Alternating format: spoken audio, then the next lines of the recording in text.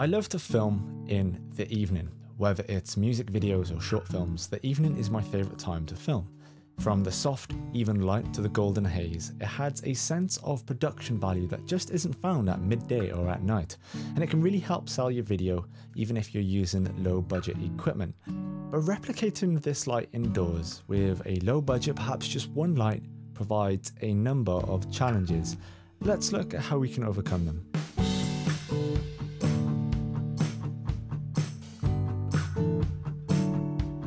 Admittedly, this isn't necessarily a practical tutorial, but more of a theoretical tutorial because honestly, there's not much to tell you other than putting the light on the stand, making sure the color temp is warmer than the color scene. Voila, you have evening light. However, I think it's important to know why evening light has a different color and a different direction, so you can take this information and employ it differently or perhaps create something entirely new. Typically, three things will happen with the evening light. It becomes softer, warmer, and lower in height. First, why does the light become warmer than golden? The reason why we have golden hour is due to the position of the sun and the density of our atmosphere. When the sun is highest in the sky midday to late afternoon, there is very little interference from our atmosphere and all spectrums of the light equally disperse, presenting what we would consider as white light. However, just after sunset and just before sunrise, the sun is just about level to the horizon and the light has to travel through many miles of dense atmosphere, and the blue and violet frequencies scatter more easily in the atmosphere, leaving more red, yellow and orange to pass through, which gives the light that beautiful warm glow. That golden hour sun sits around about a colour temperature of 3500 Kelvin, which is the same colour temperature as a tungsten bulb. So there are going to be two things that we can do to replicate that evening glow. Use a tungsten lamp or use a daylight balance lamp with some C2O gel. However, as noted, that is going to be around about the 3500 Kelvin mark, and that might not necessarily be what the color temperature of the light is around about 7 PM. So you're going to have to mess around with the gels. You can get different strengths of C2O and CTB gels, or mess around with the white balance on your camera.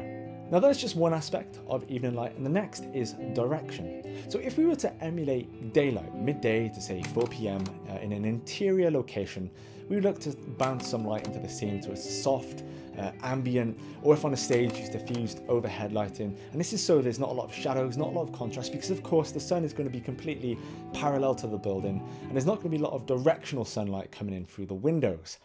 For evening light, it's a little bit different. So I'm using Cine Tracer, which is a previous software by Matt Workman, and it allows you to build and light your set before doing it in the real world, and it's also a great tool to demonstrate lighting examples. So I've created a little suburb here, and we can see due to the small flat shadows under the plants and the car, it's midday. The sun is 90 degrees high in the sky. Now if we shift into this restaurant scene, we can get a better example of how the evening light affects the composition. Oh, this is Dave, his former girlfriend Jenny, because she's just arrived and seen he was having dinner with another lady. But yeah, that's a different story for a different day. So now if I bring up the sun settings and start to lower the angle, which is what will happen later into the day when the sun sets, the light will enter the room, softer than the harsh midday sun, but because it's lower and still relatively bright, it will start to cast elongated shadows, and this light will reach from the window to the back wall. So it's important to have your light angled at a reflection of the time of the day you're trying to recreate, because if you angle your light say at 120 degrees and it's supposed to be very late into the evening, something may look off with your scene.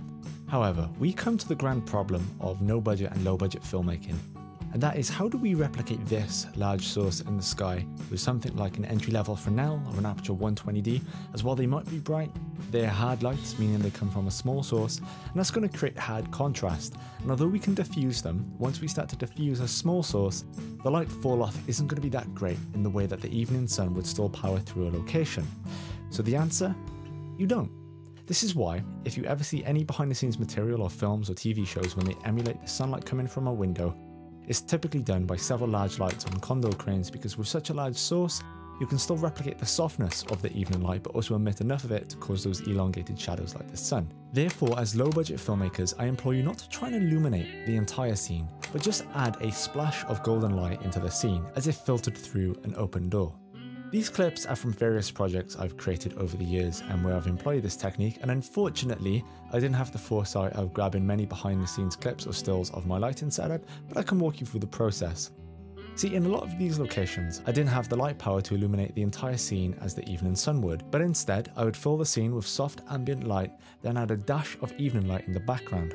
It gives the appearance that the sun has swept through the blinds or an open door somewhere, and that soft golden glow instantly sets the time. We know the setting sun casts long shadows, so bring your actor close to the window and have the light angled where the blinds or nets will cast shadows, because around midday, while the sun may come through the window, often it's just going to land close to your feet and not your face, because sometimes it's not so much about showing the audience, but using suggestive symbols that are recognised.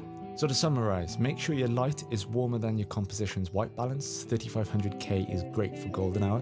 Make sure the light is positioned at an angle relative to the time of the day. So for the evening, more than 90 but less than 180 degrees.